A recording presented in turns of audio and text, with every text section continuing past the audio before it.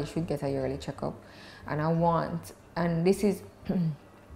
to add as a part of the yearly checkup, before I even go into what a yearly checkup would entail, mental health is very important as far as a yearly checkup for Black people, post-colonial Black people.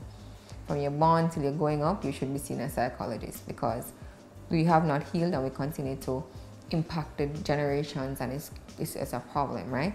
So we really need a lot of mental care. Some people can manage, but a lot of us fall by the wayside as far as mental health is concerned. It's not just schizophrenia or those straight out psychotic illnesses, it's small things. It's just the way how somebody think and reason, you can say, boy, this person, right? So mental health is very important as far as yearly checkups. Aside from that, a physical examination from a healthcare physician, and then some, depending on the age, certain things will become more necessary. Say things like breast cancer, cervical cancer, colon cancer, prostate cancer. Those things affect lung cancer, right?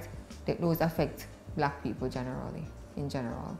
And so we have to start screening early, because that's the only way you're going to know. And that's what screening come about. So when they want to say you must do the mammogram and so on, it's I think the risk-benefit ratio has been weighed.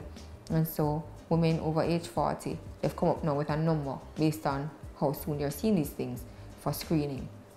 Simple pap smear, people get cervical cancer from sex. Men don't show any signs of it, but women get cervical cancer. So from you start to have sex, you have to do a pap smear every year. For prostate, because as Black men age, their prostates get larger. So you're going to have some little prostate issues, but you have to screen to make sure it's not prostate cancer. So over 50 things like that you have to start screening. Colon cancer, both men and women every year have to screen for colon cancer. An executive blood panel is important too, because when you're walking around and you may feel okay. Sometimes at the blood draw, you can send to the lab for a panel. You can check all your elements, your sodium, your potassium, your kidneys, your liver. Just a yearly screen.